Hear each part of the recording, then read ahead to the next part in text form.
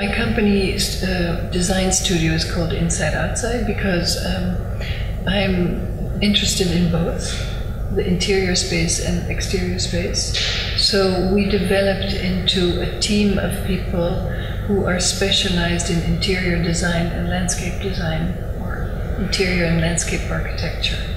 And so we also here in Joli Coeur, we are asked to look at both the gardens and the interiors, and especially the communal spaces. Each building will get its own identity, so that it's not each block the same, but that each building, although the architecture might be similar, but the whole atmosphere and the color use and materials are for each building separately and unique. What we're trying currently to do is to create a liaison between the old building and the old garden, which is actually a protected garden design, create a connection to the new gardens, to the new area.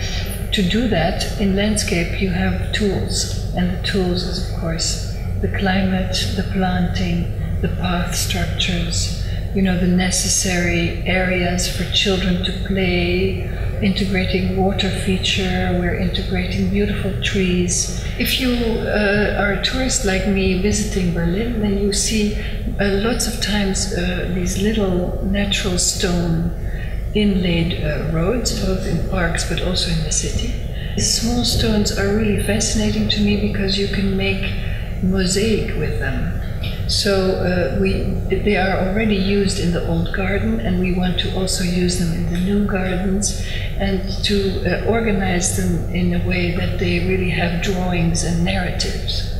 And I'm sure in Joli Coeur we will use also textiles, or maybe leather, or gold leaf, or maybe wallpaper, we don't know yet, as finishes for interiors.